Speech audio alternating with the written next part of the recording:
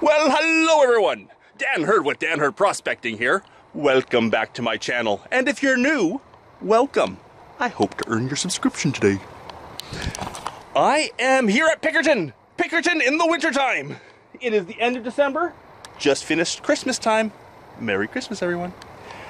End of December, and I've come to Pickerton to play for a few days. Now, for the first video I'm going to take here, one of the most common things that people want to know, or the reasons they watch my videos or my channel, is to find out where to find gold. Why gold deposits in certain spots, what rivers have the most gold in it, why a river would have gold, all that kind of stuff. Well, in today's video, I hope to enlighten you a little bit more on all that. I hope you enjoy.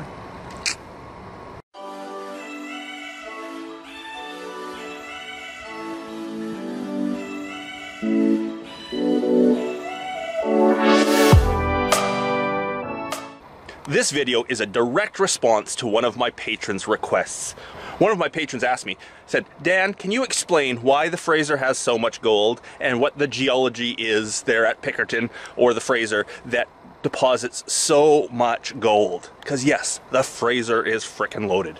Well, the geology of the Fraser River would be an entire university course all on its own, but I think I know the gist of what you're asking, and I think I can cover that here. Both the geology of the Fraser itself, where it comes from, all that kind of stuff, and the geology here at Pickerton itself, and maybe why there's so much gold right here. Let's start with talking about the Fraser River itself. The Fraser River is frickin' huge. Huge. This river drains the Rocky Mountains, or more importantly, drains the west half of the Rocky Mountains here in Canada. So, from the Great Divide west, all the water that is melting or coming out of the hills is being funneled down the Fraser. The Fraser goes all the way up one side of the Rockies, turns around and comes all the way down through the rest of the province. And it travels for thousands of miles. Kilometers, miles, doesn't matter, a long, long way. So the biggest reason these gravels are so loaded with gold is it is collecting gold from a huge swath of land. The entire province of British Columbia. Any gold that is released anywhere out there, well, doesn't really eventually make it back to the Fraser, but has the potential to make it into the Fraser River. The gold that is in these gravels could have come from anywhere, could have washed thousands of kilometers downriver. And the other reason that the Fraser has so much is those right there. The mountains. Not necessarily those mountains, but all the mountains around. The Rocky Mountains. The Pacific Plate crashes into the continental shelf, creating a huge uplift and creating massive mountains all through BC. And those mountains there, and the Rockies of course, create the perfect environment, the perfect geology for gold. The uplifting hot spots down below, creating huge thermal geological events underneath, boiling off waters that are deep down in the earth. Those waters are percolating up and depositing gold. How they deposit gold, that's a whole nother video all on its own. But BC has the perfect geology for depositing gold because of the crashing plates into each other, one subduction zone, and creating heat, pushing up hot waters, creating all sorts of quartz veins. I'll have to find one to show you. Creating all sorts of quartz veins loaded in mineralization. Those are up in the mountains, or all around, and they get eroded down into the rivers, and all of the rivers here in BC, basically, the majority of them, flow into the Fraser, and the Fraser flows down right past Pickerton.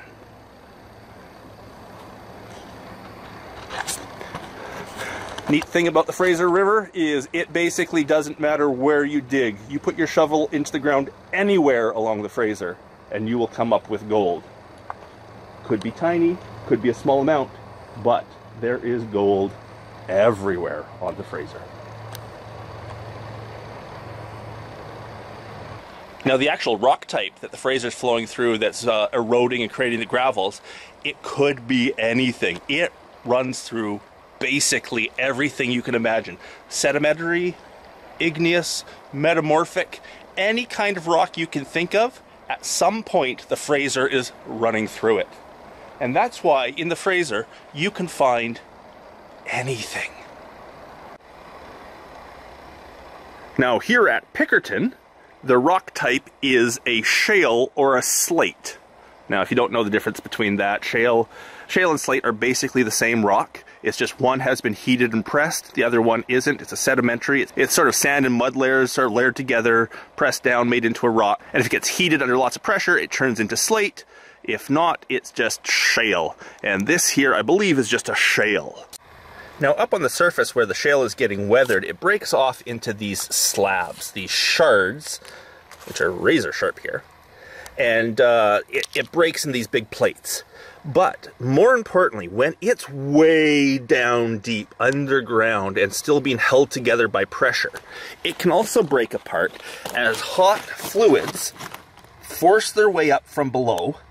That forces in this mixture of quartz and heavy metals, forces it into cracks. Those cracks push apart and it deposits these quartz seams.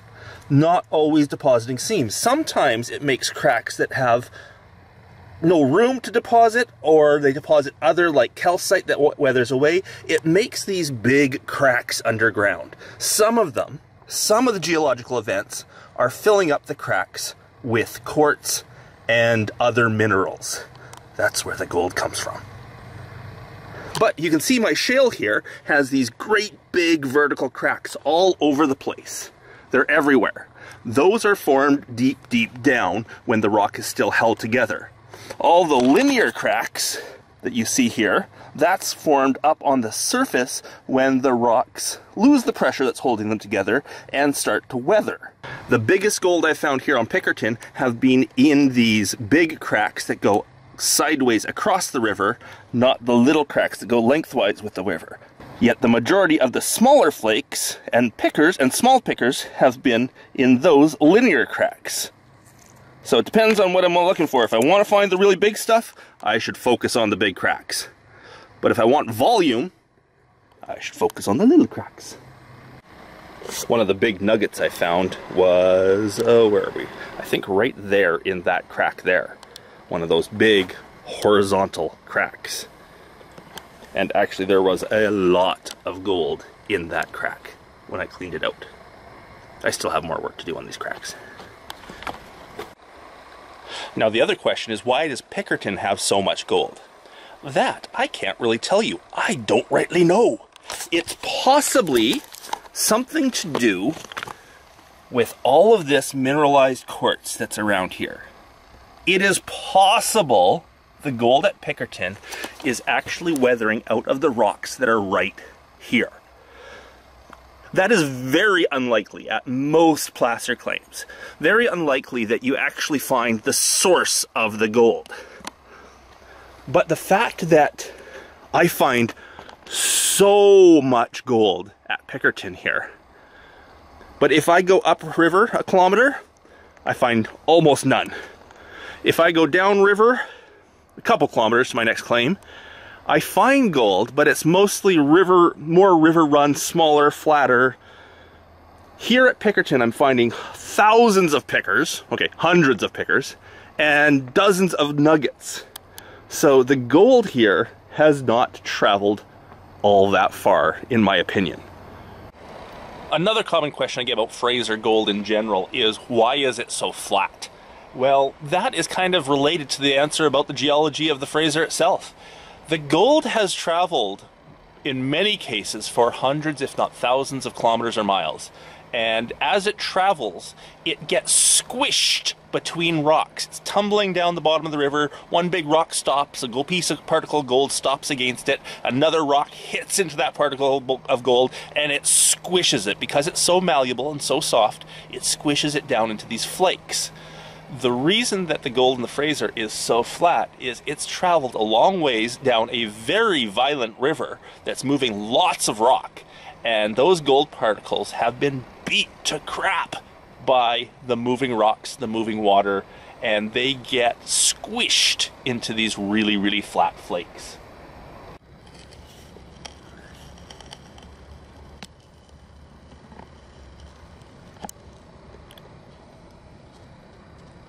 Now, hopefully while I've been talking here, I've been able to include lots of pictures of gold and the slate and me panning and all sorts of stuff like that from Pickerton, because I know it's kind of boring just watching me talk.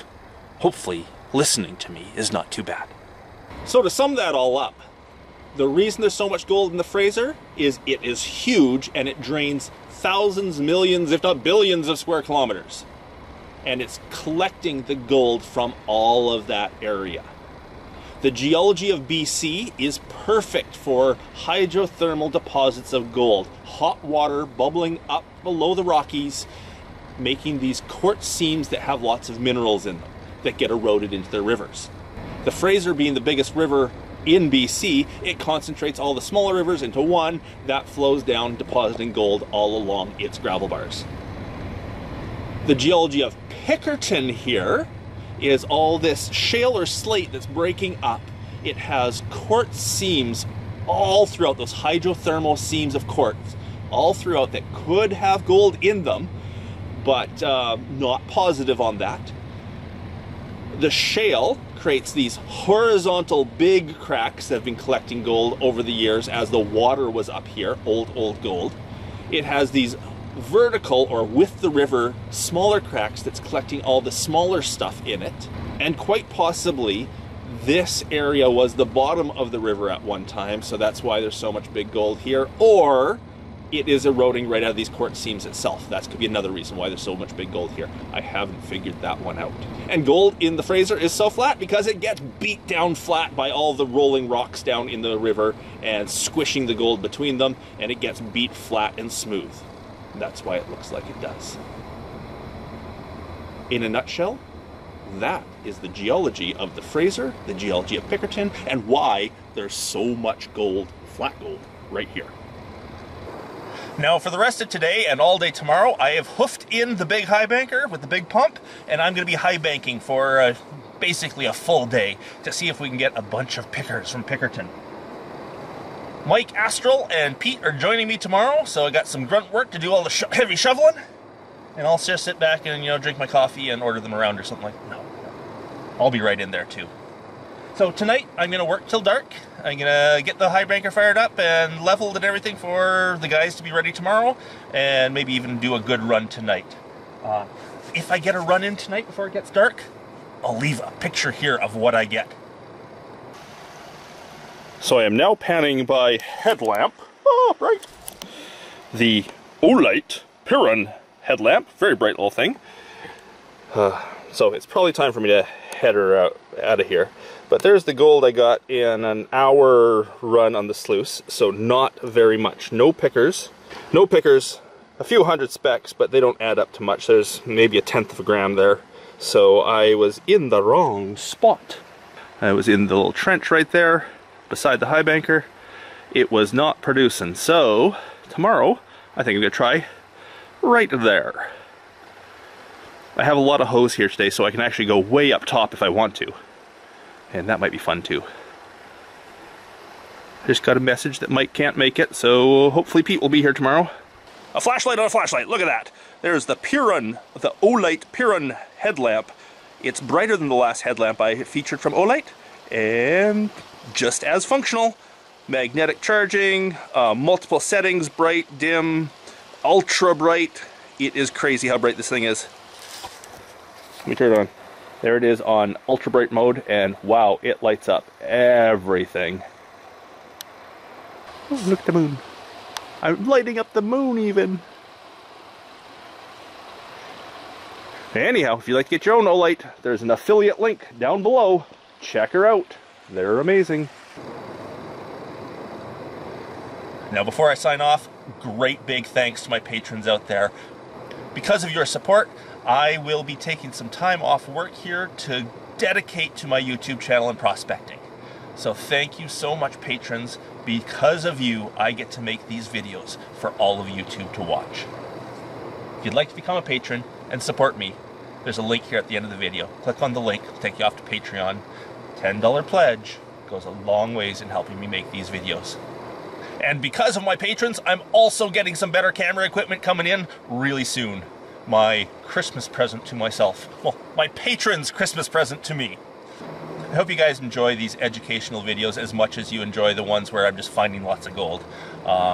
Please let me know in the comments below if you prefer the educational aspect of it, the finding gold aspect of it, or maybe a combination of both. Tell me what the perfect balance is, please.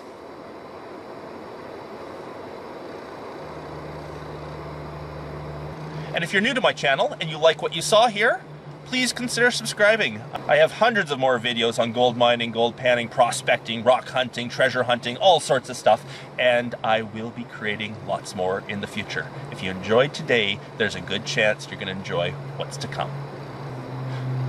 If you enjoyed it, leave me that like, that thumbs up, and don't forget to leave a comment of some sort. This is Dan Hurd with Dan Hurd Prospecting from my Pickerton claim. Until the next one, everyone. Bye.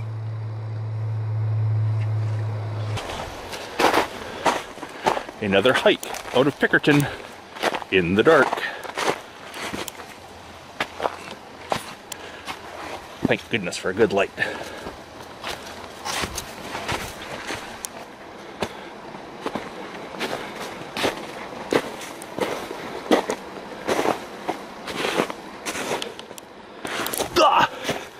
Don't mind me, just falling. And up to the quad.